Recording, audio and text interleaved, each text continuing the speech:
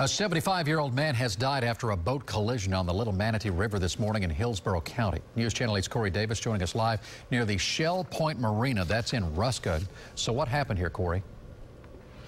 Keith, good evening to you. We've learned that 2 other people were also injured out here in the water during that accident.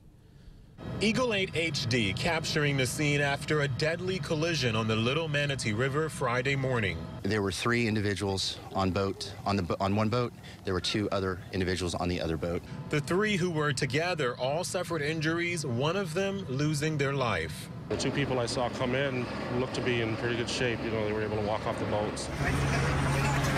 Joe Brumley got really close and recorded this cell phone video showing what appears to be one passenger walking to a stretcher. He also saw first responders treating another survivor.